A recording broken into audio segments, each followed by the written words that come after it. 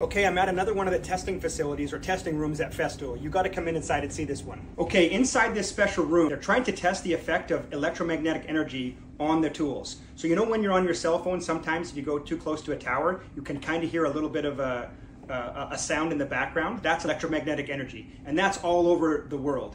And so this room is actually built to certain dimensions so that it captures the full wavelength of some of that energy. So they'll bring one of these tools in here in an isolated area where they can isolate out the electromagnetic energy that's outside. And they've got one tower that can shoot that towards the machine. And number one, they're testing what happens to the machine if it's in that environment for a long time. Do the electrical components stop working? Is there a malfunction with the Bluetooth? Is there problems with the controls? And then the other one is testing how much electromagnetic energy the machine produces by itself.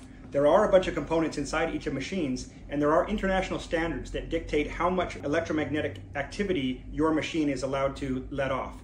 So they can test that to make sure that it's within standards and test it to make sure that it'll always operate no matter what the work environment is. Now I've sped this part up a whole lot just so you can see what's going on, but this test normally takes between 1 to 2 hours, and that table will spin around and move the tool so it's in different positions, and the antenna in the background you can see moving up and down, so it will move into different positions and shoot different wavelengths and different frequencies at the tool so they can test the broad spectrum of wavelengths and electromagnetic activity. And the whole time this test is going on, they're in the other room monitoring everything and watching it on screen, as well as watching all the data and the readouts from all the information that's coming out of the machines on the inside of the room. And what's really cool about this is for most companies, they actually send this out to a third-party lab to do. Whereas Festool has gone and built this whole facility so they can do all the testing in-house and control everything in-house. And because they're working with power tools with a lot of different frequencies and they're sending tools to different countries and they have different standards and different rules in different countries, and this way they can control it all in-house.